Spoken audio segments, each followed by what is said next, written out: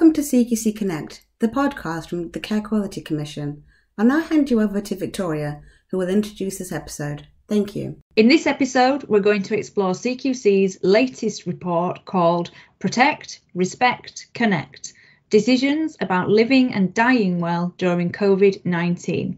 This is CQC's review of do not attempt cardiopulmonary resuscitation decisions during the COVID-19 pandemic.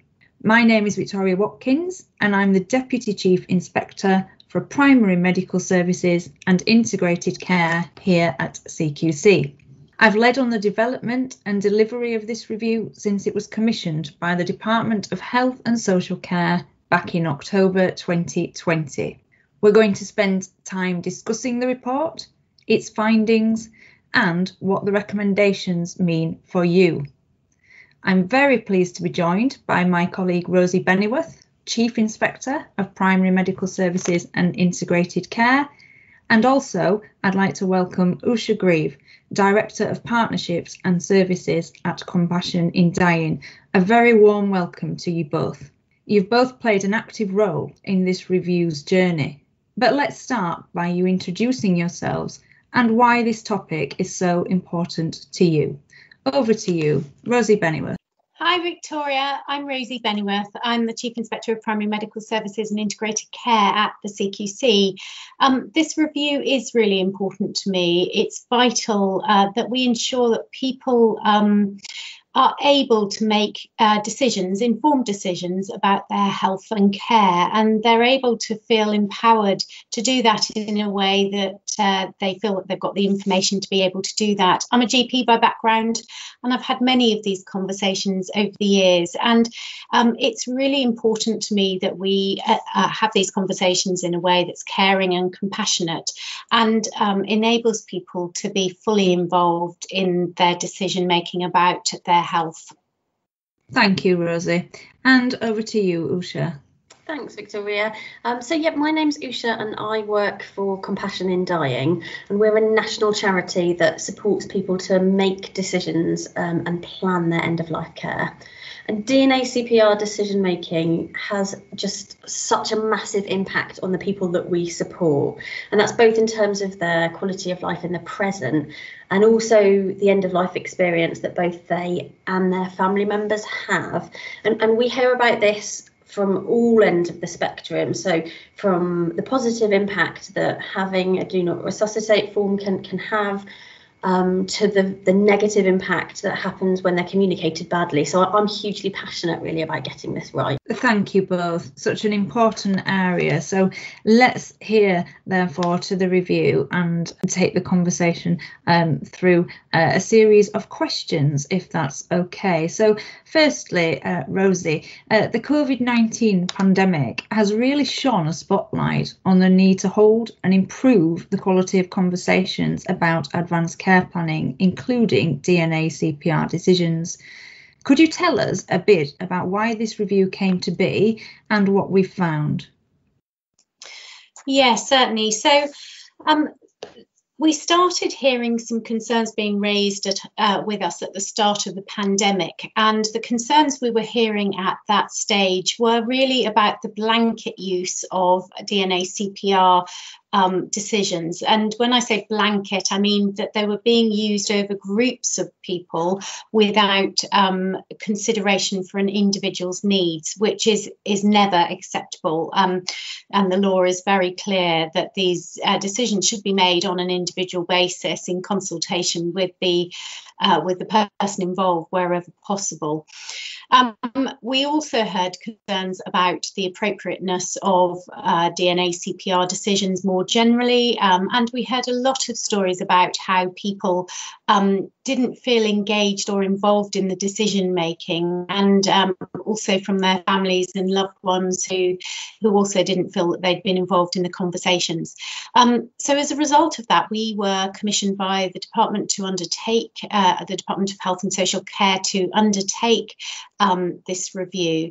I think what we've learnt through the review is that these problems and these issues with DNACPR have been long-standing. They predate the pandemic, but I think the pandemic has exposed them to a greater degree. We've seen issues. We have heard of a lot of good practice, which is fantastic, and we have shared that in our report. And it's really important that a lot of people have good discussions, and we want to learn from what happens in those good discussions and encourage all areas to look at how they can embed that good practice. We've also seen some worrying findings around the use of DNACPRs.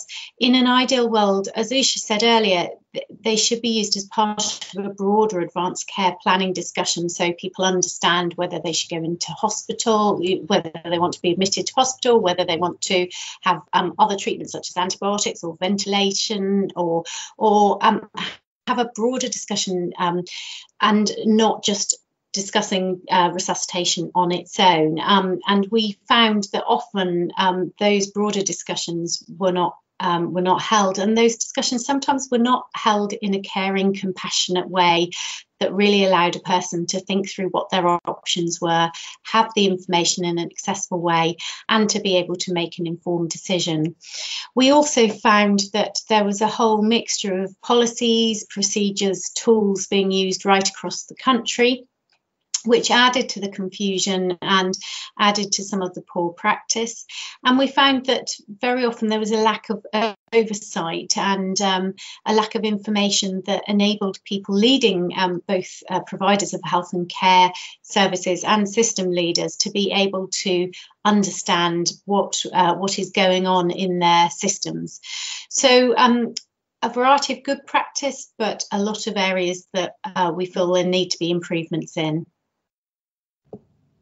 Great, thank you, Rosie. So recognising that these issues predate the pandemic and also the significance of the review's findings, there are a number of recommendations included to the report, which I encourage all podcast listeners to read.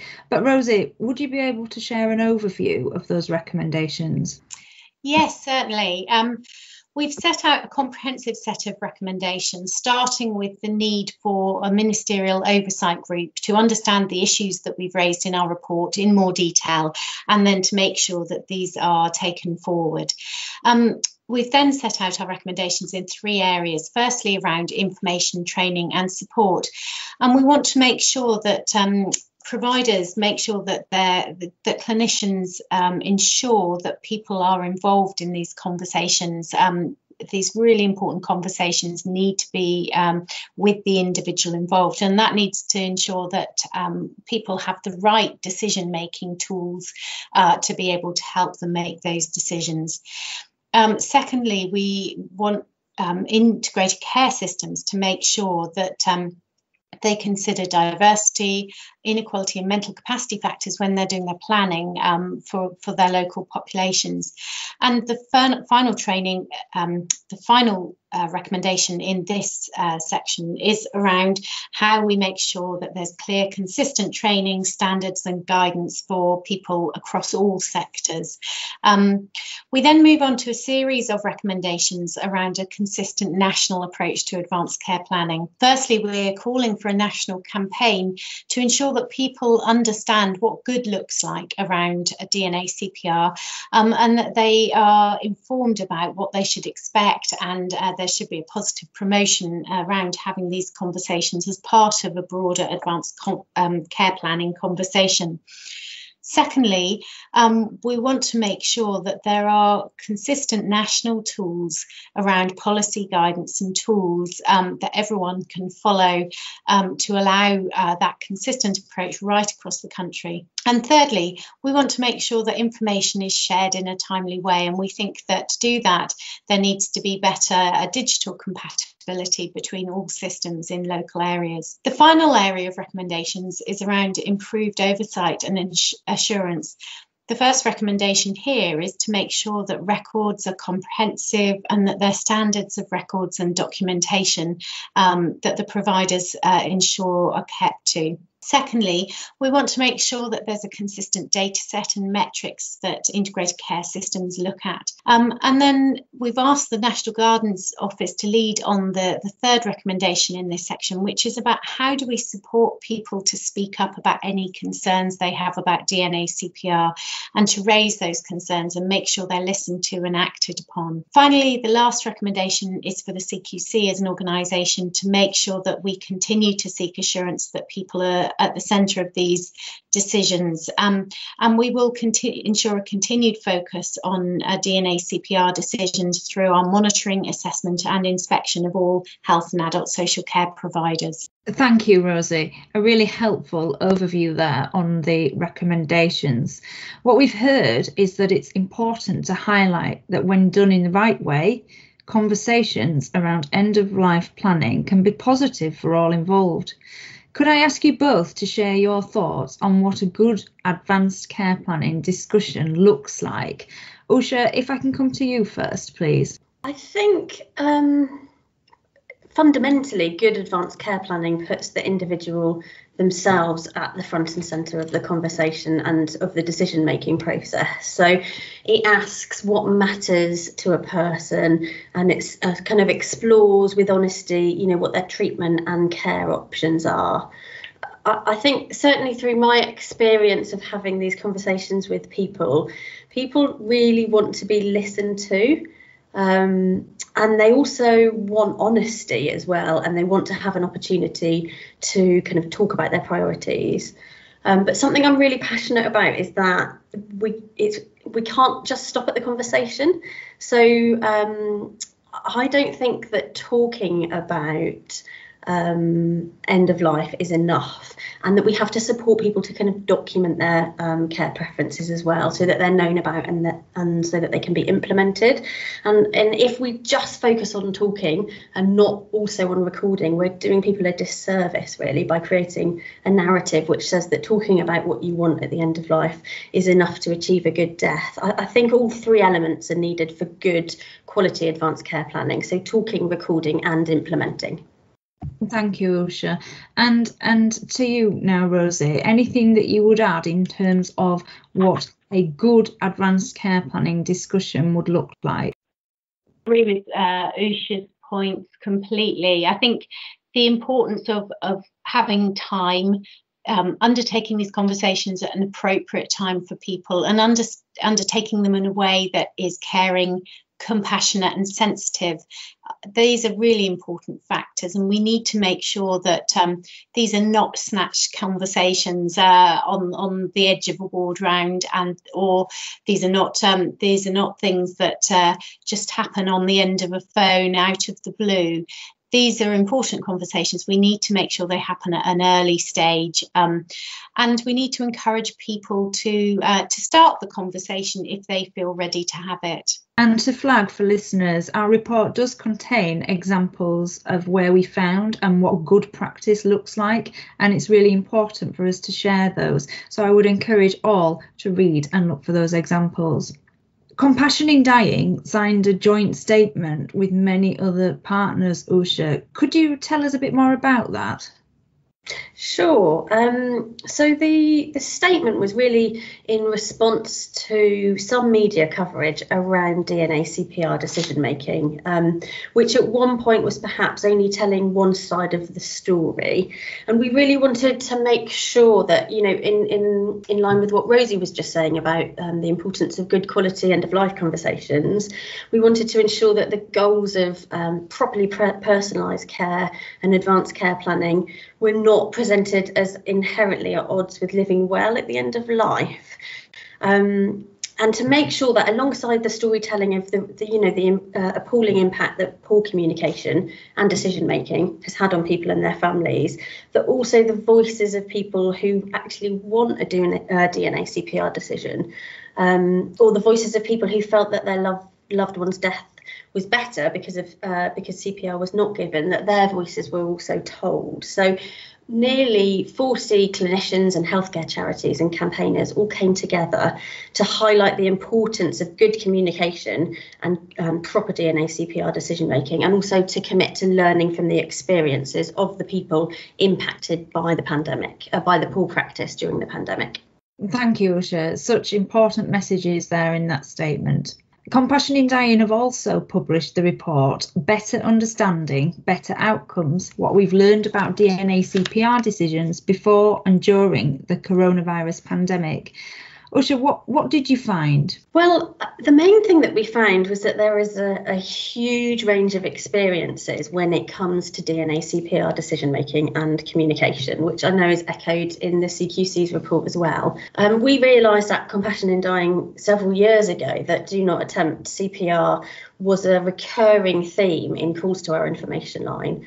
But when the pandemic began, the proportion of calls on that topic actually doubled.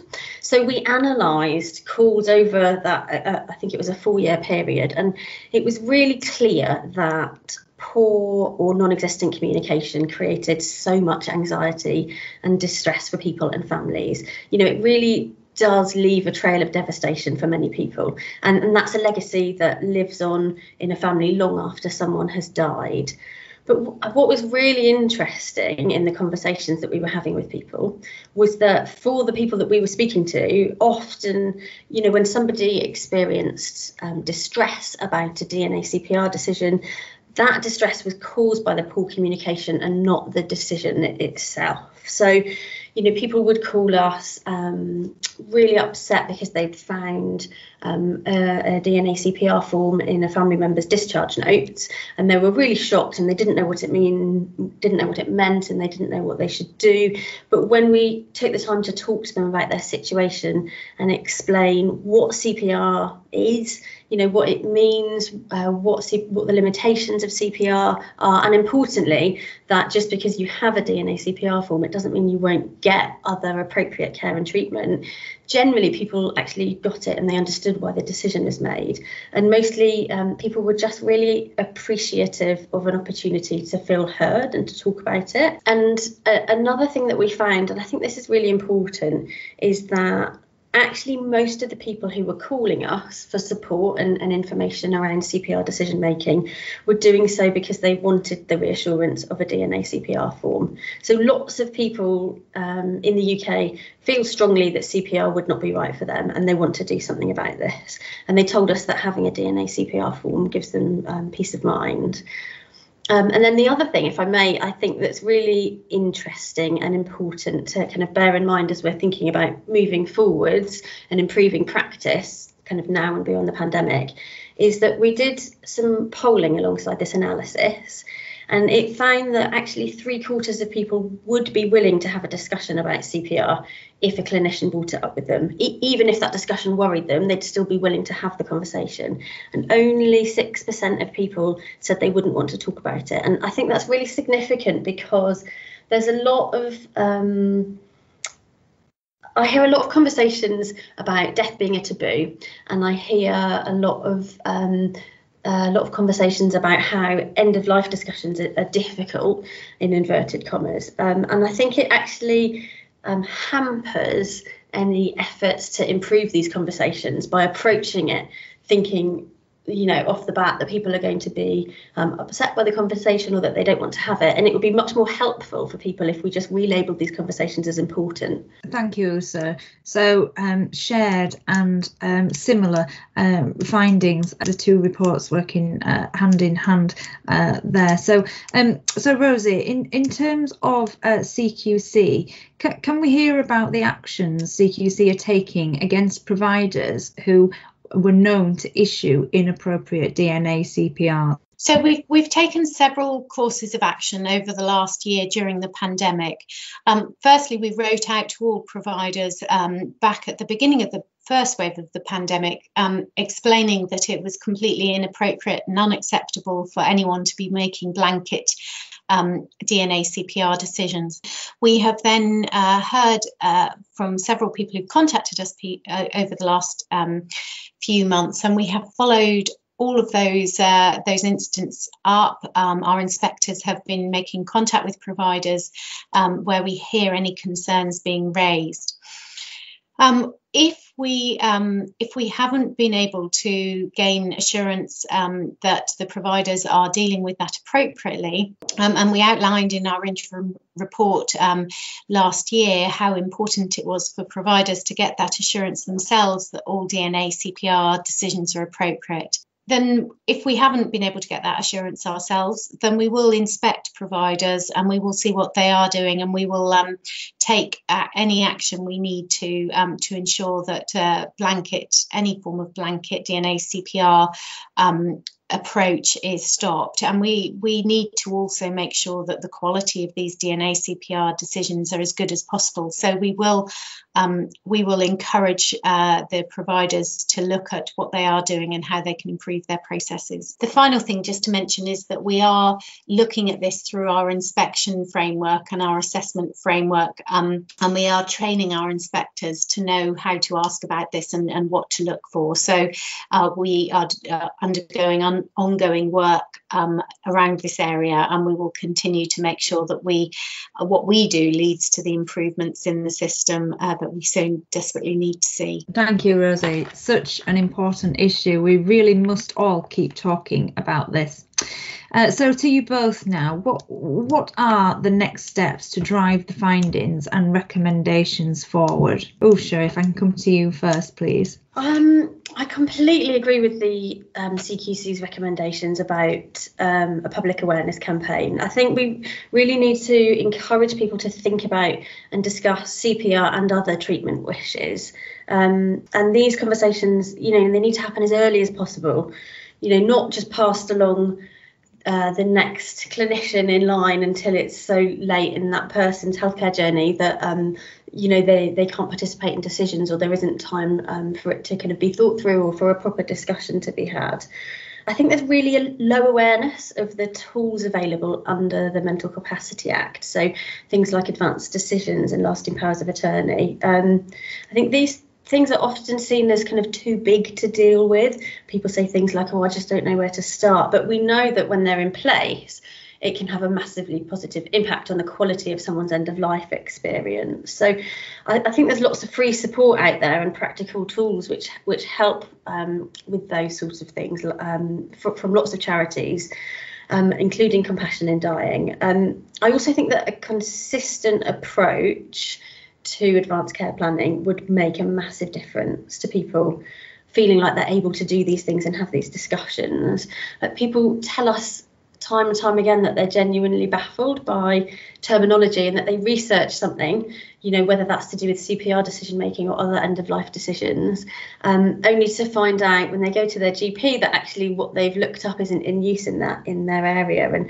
And that sounds really small, but actually it's not. I think it's barriers like that stop people from planning ahead when they want to. And I think there needs to be a clear national approach to end of life record keeping and information sharing as well. So in my mind, it's just totally unacceptable that a person might not receive the treatment or care that's right for them because their wishes can't be accessed in the right place at the right time. And finally, I think clinicians have to feel supported to raise the topic of end of life planning. So yes, definitely this is about better training to have these important conversations really sensitively, but it's also about creating a culture that doesn't vilify doctors for raising the topic of DNACPR. And I think there's a job to do to possibly rebuild trust between people and clinicians that I think for some people has been eroded due to some coverage of decision making during the pandemic. Thank you, Usha. And to you, Rosie?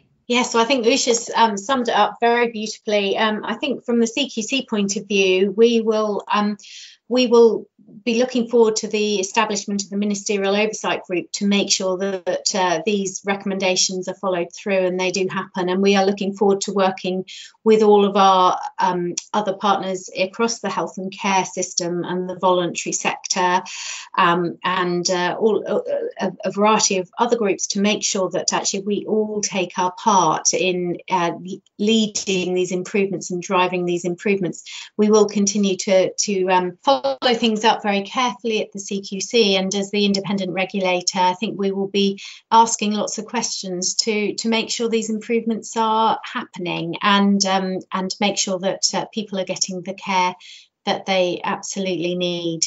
This has been really great. Enormous thank you to you both for joining us today and sharing your views. You can find out more about Protect, Respect, Connect, the report, on CQC's website at www.cqc.org.uk. And we're also using a shared hashtag to collectively highlight the importance of advanced care planning being centred on the needs of the individual.